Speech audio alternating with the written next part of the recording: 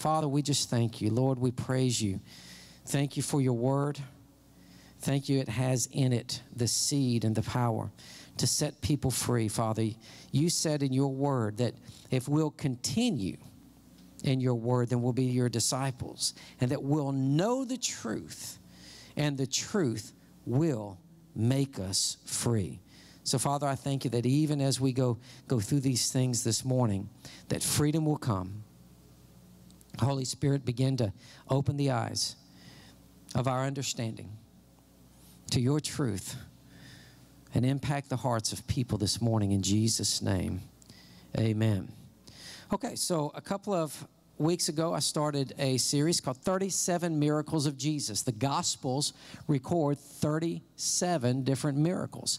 And so what we're going to do is we're taking the time to go through these, because from these miracles, you can see practical application of truth for your own lives. There's a diversity, there's differences, and as we go through them, you can see it from two different perspectives. You can see it from the perspective of the person that received the miracle, and that's awesome. And as we look at one today, we're going to be able to see it from this woman's perspective. And then number two, we can look at it from Jesus' perspective. All right, so as I read through the miracles, and as I read through some of the stories and the things that we find in the Gospels, what I love to do is put myself in their shoes. I don't just read a story to read a story and think, wow, that was a neat story and that was a cool thing that happened 2,000 years ago. No, see, Jesus came to be our model. He came to be our example. He came to show us what a living, reigning person, a God-filled person can live like here on the earth. The Bible says in Romans 5:17, my favorite scripture, you should all be able to quote it by now, those that receive abundance of grace and the gift of righteousness, it says they will reign in life through the one Jesus Christ. All right, so Jesus came not so that we could be defeated, not so that we'd have ups and downs, not so that we could just experience a little rain and a little sunshine, but He actually came to elevate our life to one of being able to rule and to reign and not be subject to sin and sickness and disease and darkness and evil anymore. The Bible actually says in 2 Peter chapter 1, it says that we have been given precious promises, that through these promises we might be partakers or share in the divine nature. What's the divine nature? That's God's nature. His nature being our nature now. And then it says, having escaped the corruption that is in the world through lust. We've escaped all of that. We are part of a different kingdom. And so what Jesus did on the earth was He showed what a righteous, holy, sanctified, sinless man, as He lives on the earth, how He can reign in life. And so as I go through these stories, I like to put myself in both positions. What if I were the one coming to Jesus, number one, because we're certainly in that position, but then two, what if I'm the one that people are coming to me? How would I react? How would I react to the blind man? How would I react to the leper? With a leper, would I say, I need 6-foot distancing? No, Jesus put forth His hand and touched the contagious disease. And why? Because what was in him was more powerful than what was in that leper. What was in him was more powerful than anything that would try to come. In other words, we have to live our life forward. We have to live our life knowing that greater is He that is in us than he that is in the world. Praise God. Thank you, Jesus. So this morning, let's go over to Matthew chapter 15. Being that today is Mother's Day, this is an awesome story to see what happened to this mother who had an issue with her child. In verse 21 of Matthew chapter 15, Then Jesus went out from there and departed to the region of Tyre and Sidon. And behold, a woman of Canaan came from that region and cried out to him, saying, have mercy on me, O Lord, Son of David. My daughter is severely demon-possessed. Now, there's a couple of things that's important to note here so that you understand the historical context, because as we read this, you're going to see the way that Jesus reacted doesn't seem very loving to begin with. But here's what you have to understand. This woman was a Gentile woman. She was not part of the nation of Israel. And at that time, before Jesus went to the cross, before Jesus was raised again, Jesus had one mission. The covenant of God was only available to one group of people at the time, and that was the Israelites.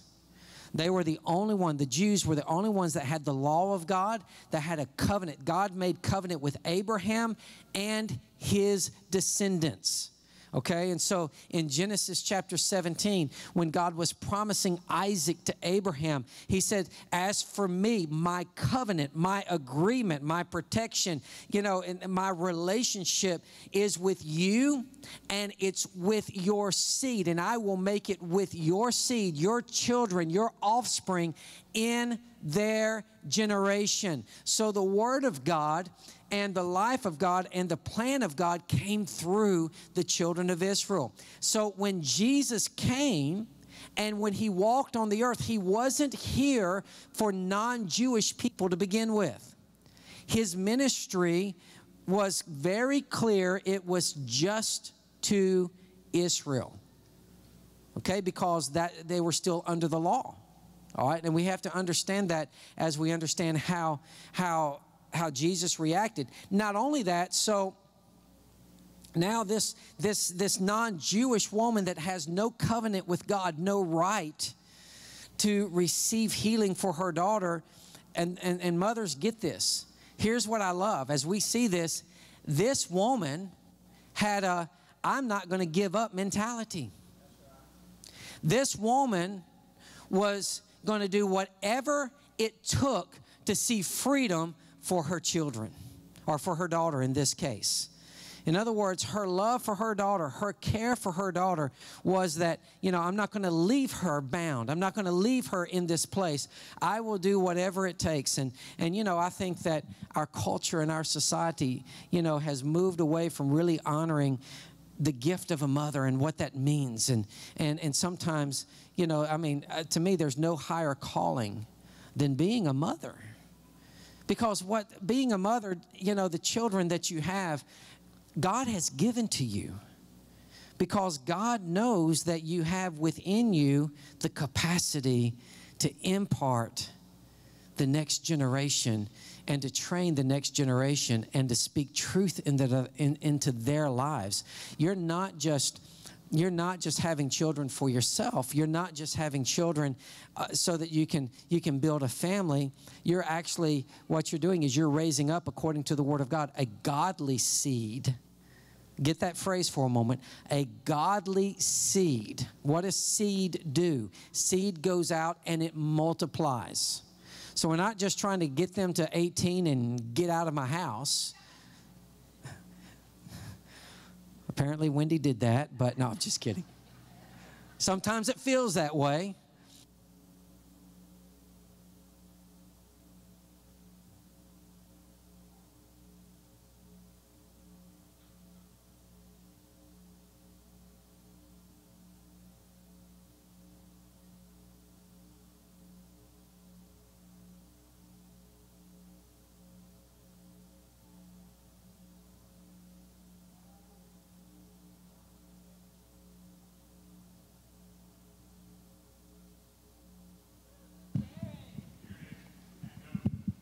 Now we're back. Go ahead and bring me another microphone in case this happens again. Thank you, Jesus. This is going to be a great word this morning. We've had so many distractions and things like that, but it doesn't matter. We just go on anyway. We're persistent. Amen. Thank you, Derek. So it's not about I was going to say, I remember there is that time that you recognize it's time for them to go. Like I remember the last few months that Olivia, leading up to her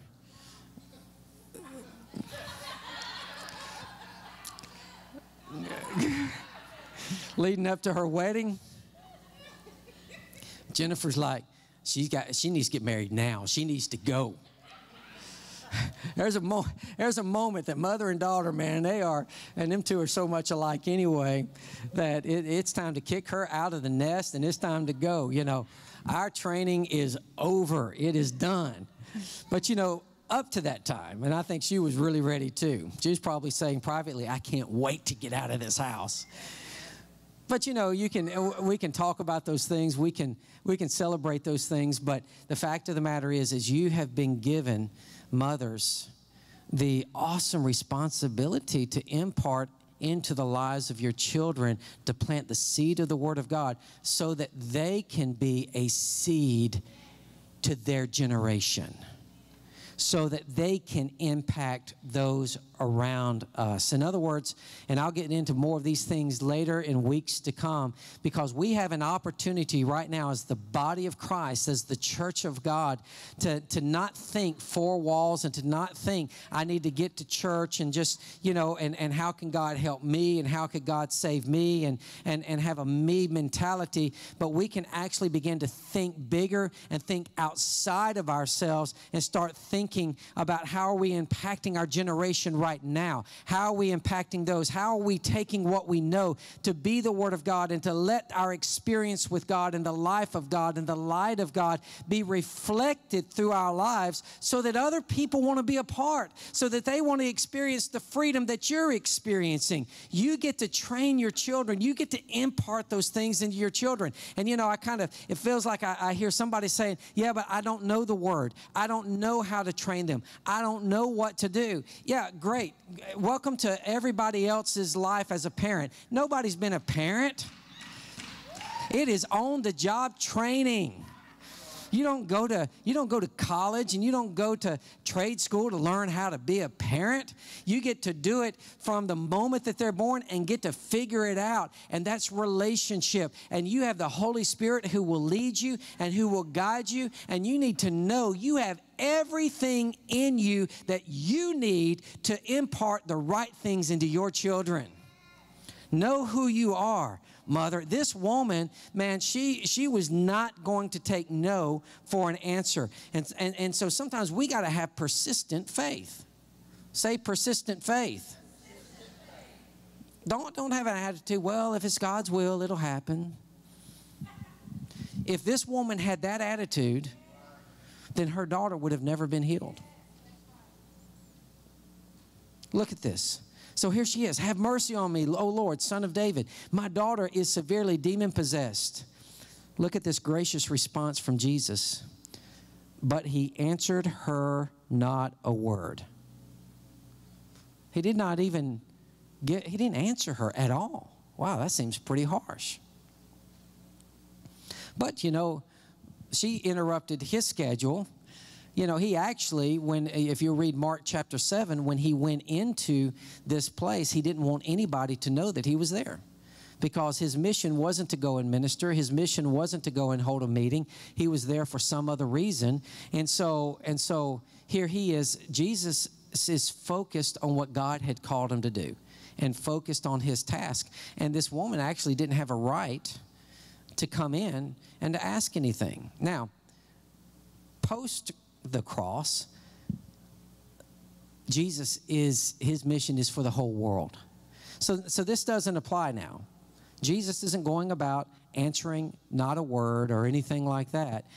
Remember, his mission was very much focused, and we're going to see that here in just a moment. So what happened, and so she was crying after him, crying, and part of it is the way that she was responding was just, I need help, help me, and crying. And we're going to see a flip here in a moment in her approach. And so he answered her not a word, and so she went to the disciples. Please have him come, have him help, I need this help. And so finally the disciples came and urged him, saying, send her away, for she cries out after us. She was persistent. She was pestering. She was not going to take no for an answer.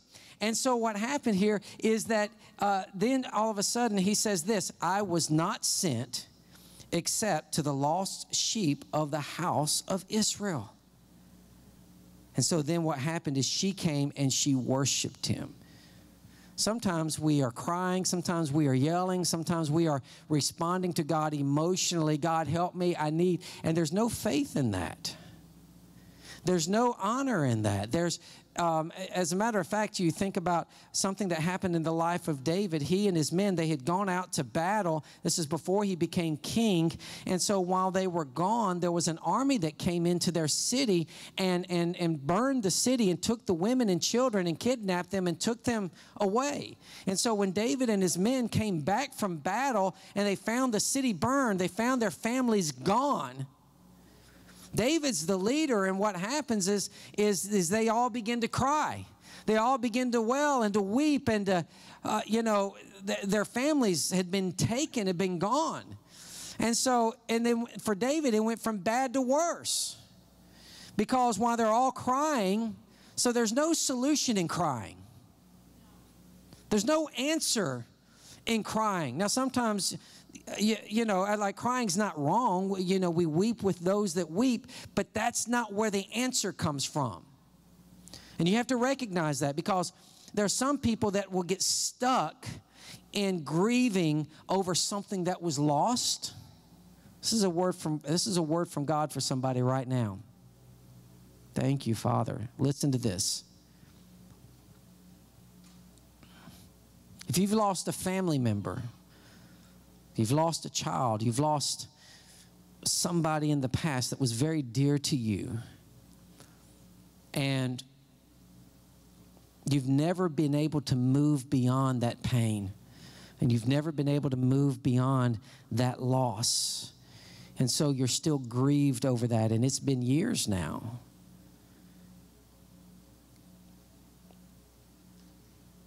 I hear the Spirit of the Lord saying it's time to move beyond the grief and the weeping and the crying, and to move forward into the new things, because what's happened is your life has stopped because of this one event that has happened. And even the thoughts of, yeah, but if I had done this, or if we had known this, it has kept you in the past. And child of God, listen to me very carefully. And I don't know if this is by live stream or if it's somebody that's here. But Paul said, look, if Paul had the opportunity, and if Paul, he could have been stuck more than anybody else. Because Paul was the guy that went about killing Christians. Paul was the one that put them in jail. Paul was the one that was responsible for the deaths of many people. And then he became one. And he could have been stuck in the horror of, man, if I had known better, if I hadn't have done this, so many people would have died. But he said in Philippians, he said, this one thing that I've learned to do, I forget those things. I put behind me, I forget those things that are behind. And I press toward the mark of the high calling in Christ Jesus. In other words, I'm not going to be defined by my past. I'm not going to be defined by my mistakes. I'm not going to be defined by the pain and by the loss. I'm not going to get stuck in that place. And there's freedom for you today. Man, I just feel the Spirit of God all over this. There's freedom for you today. Today is a day for you to let it go and to move forward. And there's going to be healing to your heart this morning as we pray at the end of this service. Thank you, Jesus. And so David had a situation where they were crying. They had lost their whole families, their wives and their children. And then all of a sudden his men that were under him turned on him and said, we're just going to kill you, David. This is your fault. So now, not only had David lost his family, but now people are wanting to kill him. And so he could have sat there and he could have cried and he could have moaned and complained and he could have, just like, well, poor is me and woe is me. And what am I going to do? And God, you know, you're the one that told me to do this. And God, this is your fault. He could have done that. But that's not how he responded. David, the Bible says, encouraged himself in the Lord. He took a moment. He got rid. It says that they finally cried when they couldn't cry anymore. There was no power in the weeping. There's no power in the crying. There's no power in the poor me and woe is me and God, please help me in that sense. There's no power in that when you're just self-focused and you're wallowing in your own self-pity and your pain and your crying and your situation. There's a moment that you have to rise above it and begin to have faith in the solution, faith in the one that has the answer. Begin to look to Jesus. Don't just ask Jesus to help, but believe that he can. When the man came to Jesus and said, my son is also demon-possessed, and your disciples, I came to them, they could not cast him out. And Jesus said, if you can believe, all things. Somebody say all things. All things are possible to him who believes. What is Jesus trying to do? And he's doing this here with this woman. What is he doing? He's trying to move them from a place of focusing on the problem, focusing on the need, focusing on their inability, and try to move them and get them, instead of self-focused and woe is me and poor is me and I don't know what I'm going to do, and try to move to him and to believe in him who is the situation, who is the solution, who is the one that can be the answer to that problem. Move them into a place of faith and believing, because that's where the power of God, the grace of God, the goodness of God, the healing power, that's where it's released into a person's life. Even as it talks about, I want you to understand that you're the one that gets to decide what you're going to believe. You make that choice. That's what Jennifer and I have learned over the last 8.5 years. We get to choose what we believe. What we believe truly in our heart. I'm not going to talk about all that right now. I talk about that a lot. But that's what's changed our lives is what we believe and who we believe. It's moved us into the experience of a relationship with Christ that has so radically changed our lives. We experience him every single day, and we know him. We know whom we have believed. And so Jesus is always wanting to bring people to a place of faith, because it's in that place that grace can be experienced and the goodness of God can be experienced. And even with that man said, Lord, I believe, help my unbelief. And just because of that connection and that belief, the man's son was healed. And so David had to encourage himself in the Lord, because there's no power in weeping. There's no power in crying, but there's power in worship, and there's power as you begin to focus on the answer. Many of you you need to take your eyes off of your situation and off of your circumstances. And it says in 2 Corinthians chapter 4, verse 18, it says, we don't consider while we look not at the things which are seen in this natural world. Your situation is temporary. What's going on in your life and in your family, what's going on with your children, all of that is temporary right now. Just temporary. But it says we look at the things which are not seen. In other words, we envision in our lives, in our hearts, we imagine, we look at what is not seen. The Word of God, what God has promised, who Jesus is, the unchanging nature of God, because that's eternal. And all of this here, if you'll believe, has to line up with what is eternal. Praise God.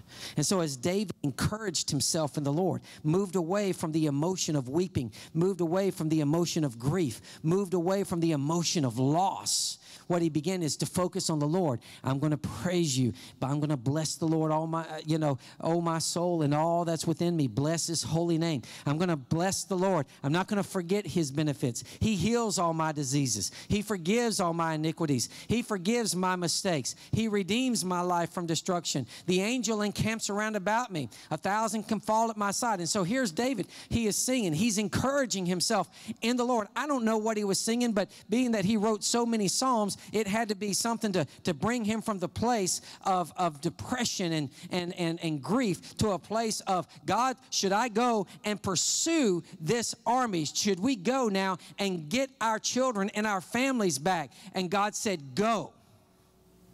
God couldn't have told him to go in the middle of grief. Did you hear that? God couldn't tell him to go in the middle of the crying, because he wasn't in a place emotionally that he could respond to that. That's why you have to encourage yourself. That's why you have to take your emotions. That's why you, and just kind of pull yourself up, so to speak, by your bootstraps. I don't even know what that phrase means. I'm sure it means something. Some of you probably know. But pull yourself up and encourage yourself in the Lord. And you say, well, I'm not going to live in this grief. I'm not going to live in this pain. I'm not going to live in this depression. I'm not going to live in this woe me attitude. Jesus, I'm looking to you. You're the author and the finisher of my faith. Jesus, I'm looking to you. You're the one that has already made me more than a conqueror. I triumph through you. You have a great life plan for me. In other words, you're taking your eyes off of yourself. You're focusing on him who is the giver of all life, and he is the answer to your situation. Let's look and see what happened. And so, of course, David, they went, they defeated, and they got their children, their families back, their wives back, everything. But it was because he encouraged himself in the Lord. And look at verse 25 here back in Matthew chapter 15. So this woman who had no right to get help at this moment, had no covenant with God, came and worshiped him. So now she changed. She stopped crying. She stopped begging. She stopped pleading. And now she came and she worshiped him who had the answer to her situation. And so she said, Lord, help me. And he answered and said, it's not good to take the children's bread and throw it to the little dogs. He didn't make it easy on her, did he? But again, he's talking about what the situation was in that day. All right, and here's the awesome thing about it. He wasn't calling her a dog. You know, this particular Greek word is talking about a precious pet, a little dog, that kind of thing. And so there's some, you know, it's like texting, right? When you text somebody, you think, why did they say that? And you get mad at them. It's like somebody's mad at you. And you call them like, no, that's not what I meant by it at all. Texting, the word sometimes doesn't invoke or show you the emotion and the intent behind it. And so we misinterpret that. So sometimes when we read through Scripture, we got to make sure that we are interpreting in the light of the character and nature of Jesus, which is one of love, not one of harshness. And so we think that these words would indicate, oh, wow, he's being mean, he's being hard. No, wait a minute, we know who Jesus is. And he is love personified. So everything that he had to have said had to have been done with an attitude and with the emotion of love and compassion behind it. Okay? And so I could almost see him doing this with a smile and just kind of joking with her a little bit. You know, it's not good to take the children's bread. Now, this tells us one thing that's very important. Healing is called the children's bread. Healing is called the children's bread. What does bread mean? Bread it's essential. It sustains our life. Healing isn't something that is just optional. Healing is part of our covenant with God. And healing didn't pass away with the last apostle. This is the reason that Jesus came, to redeem us from sin and all of its fruit, which includes sickness and disease. And that's why Matthew 8:17 says he took our sicknesses. He took our diseases. And then 1 Peter 2:24, that by his stripes we were healed. And so here he's saying that healing is the children's bread. Here's the good news for you. If you've made Jesus the Lord of your life, if you've accepted him in, if you are born again, you are a child of God. You are a child of Abraham. The Bible says those that are Christ are Abraham's seed. And so now the covenant of God is available in part, or it's not available, it is now made with you as well. You have the same covenant rights that Jesus himself did. We are joint heirs with him. Praise God. The Bible is nothing but good news. But so many people won't hear and won't receive and won't live out that good news because it seems too good to be true. It is not good to take the children's bread and throw it to the little dogs. And she said, yes, Lord. Yet, don't you just love this? I am going to, it doesn't make any difference. I am getting what I came here for. Yes, Lord. Yet even those precious little dogs eat the crumbs which fall from their master's table. What I want to submit to you is at this moment, something took place. Check this out. When she said that, there was a connection. Alan, you can come on up. Thank you, Father. Again, because of the relationship, because I think of the loving compassion way that Jesus was bringing her into a place of faith, that in that moment, what happened is she recognized healing is there, the bread is there. As he's even referring to me as maybe I'm not part of the family. Thank you, Father.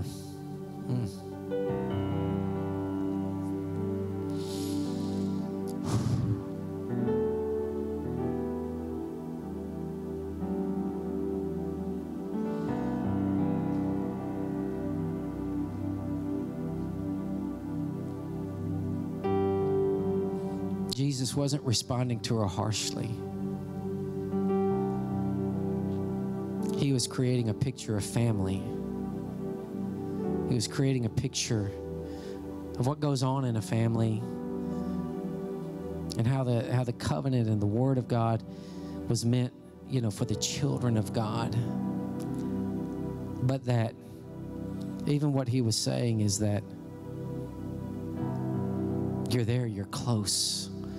You're right there where the bread is being handed out. And she saw the picture and recognized, yeah, I'm in a position where I can even get some crumbs and the things. And she moved, and what happened in her heart is when that picture of family, when Jesus kind of gave her that picture, she was able now to reach out by faith and believe and say, yes, it is available. I can reach it. And I'm going to prove this to you. Look at this. Because Jesus didn't do anything. Watch this. You're going to see this. Jesus didn't do anything to cast the devil out of her daughter. He didn't lay hands on her. He didn't speak, you must leave in my name or anything. He didn't do any of that. Watch what happens. So when Jesus said that, he opened up a way for her to be able to reach out and to take something by faith and to believe. And so her heart connected with it in faith. And she said, yes, Lord, yet even the little dogs, those little precious pets, they eat those crumbs which fall from the master's table. And Jesus answered and said, oh, woman, great is your faith. She got to receive and step into a covenant that didn't even rightfully belong to her. Her persistence and her recognition of who Jesus was. He says, let it be to you as you desire. And her daughter was healed from that very hour. I want to read it in Mark chapter 7.